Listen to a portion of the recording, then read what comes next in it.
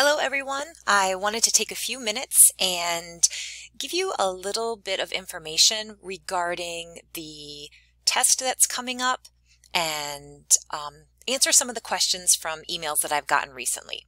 So as you all know, we have a test that is going to be opened on Thursday. You will have until the end of the day Sunday or 11:50 p.m. to make it easier when I say what does end of the day mean. And what that test is going to consist of is all the information that we've gone over from weeks 1 through 6. So many of you have asked what is going to be on the test, and I'll go over that, as well as some of the questions, and I will go over that as well. But one thing that I want to make sure that you understand and is really important about taking the test is that once you start the test, you need to finish it in one sitting. You cannot save it and come back to it. You'll have 2 hours, and I cannot reset the test, unfortunately. So make sure that you're in a distracted-free environment and that you have really good internet connection. If that means you have to go somewhere else other than your home in order to take the test, then it's a good idea to make plans ahead of time to be able to do that.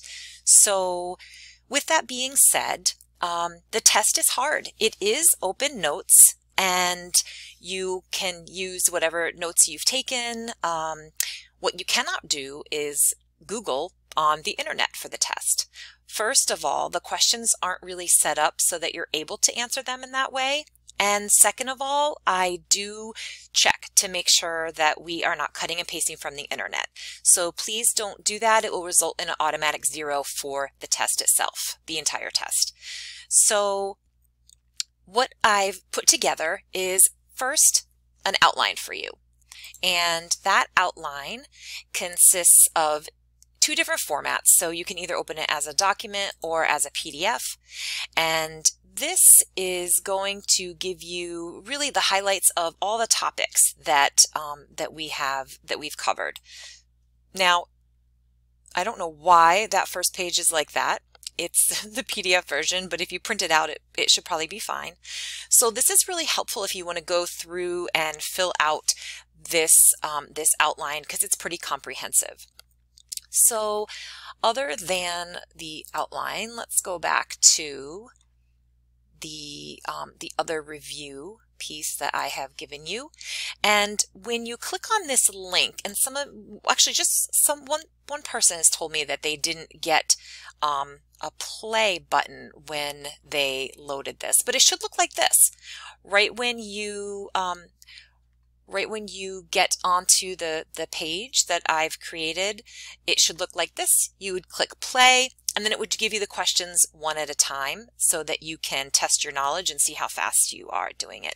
It did take me a while to put this quiz together. I tried to make it visually interesting and questions from each of our chapters. So go ahead and take that, because it will be helpful to get you thinking about the topics. So let's talk about some of the actual questions that are going to be on the test.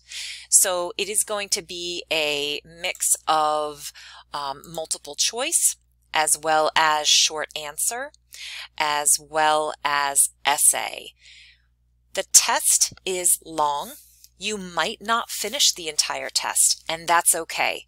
This is a test that is asking you to really think about the information, see how much you've retained after you've completed the assignments, the readings, watching some of the PowerPoints, and participating in some of the discussion boards. So if you do not finish the test, that doesn't mean that you failed. Again, I'm looking to see and to push you to see how much knowledge that you have retained and how much you can give back to me without having to really go through your notes. So even though it's open notes and, open reading, you really have had to have done the work and have to have studied in order to get through the test in a timely manner. Otherwise, you're going to be looking everything up, and that probably isn't a good strategy, because then you won't finish by a long shot. So please feel free to email me if you have any questions, and I will be launching the test on Thursday. Good luck to all of you.